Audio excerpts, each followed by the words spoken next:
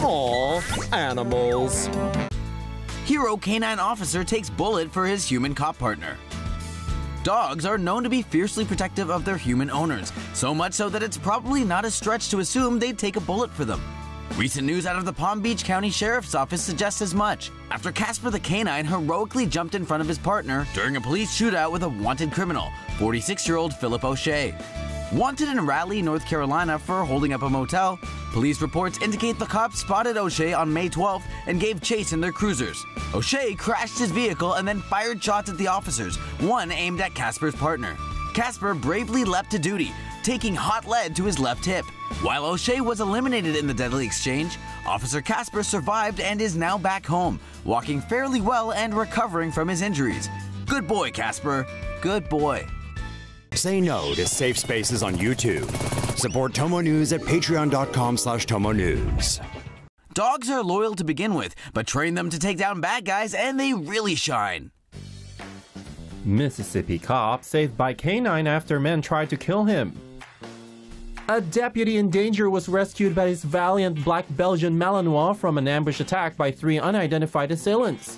Around 10 p.m. last Monday, Deputy Todd Frazier was driving along Pearlington with his K-9 partner Lucas when he saw a lone dark blue town car with a man at the driver's seat.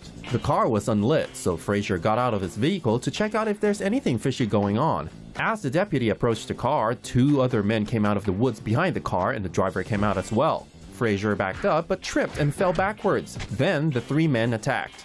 The 3 men dragged Frazier towards the woods. During the struggle, he was beaten and repeatedly slashed with a box cutter. He knew that the man with the box cutter would slash his throat soon. Frazier managed to get one hand free and reached for his police vehicle's remote control and opened the doors.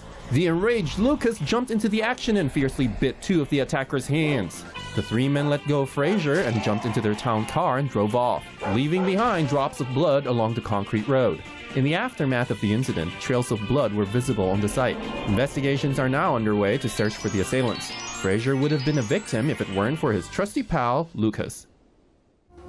Police sniffer dog accidentally inhales cocaine during drug raid. Northern California authorities announced on Monday that a police dog that had inadvertently inhaled some cocaine during a suspect search last week is now back on duty.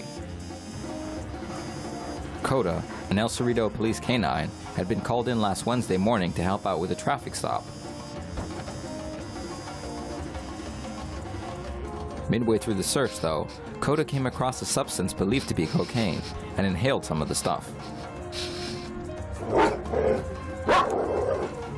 No word yet on the immediate effects the stimulant had on the poor pooch, but Coda was immediately hospitalized and returned to full duty the very next day.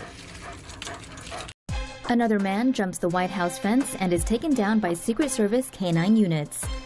A second intruder in a month tried to enter the White House on Wednesday evening, but was quickly taken down by Secret Service Uniform Division K-9 units and arrested. A man entered the White House North Lawn yesterday after scaling the lawn's iron fence, which measures roughly 7 feet and 6 inches tall. Video footage showed the intruder was a man wearing a dark long-sleeved shirt and long white shorts.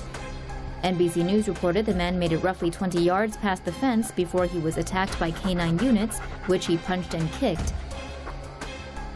Secret Service officers soon surrounded the man to arrest him. Reuters reported that the White House was on lockdown for about 90 minutes after the incident. The incident comes only a few weeks after another intruder, 42-year-old Omar Gonzalez, made it all the way into the executive mansion while armed with a serrated knife. Say no to safe spaces on YouTube. Support TomoNews at patreon.com/TomoNews. Cops kill suspect who killed police dog. Pennsylvania police shot and killed a man in Wilkinsburg on Sunday after he stabbed a K-9 police dog to death. Port Authority police said the incident began when suspect Bruce Kelly Jr. got into a fight with his father, Bruce Kelly Sr. The pair had been drinking in public and ran when officers tried to write them a ticket. The cops gave chase and caught up with the younger Kelly near the Hamnet Place bus stop on the East Busway.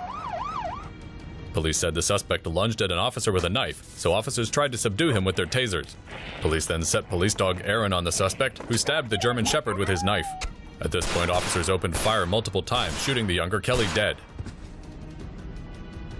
The dog was pronounced dead at a nearby veterinary hospital. He was not wearing a protective vest.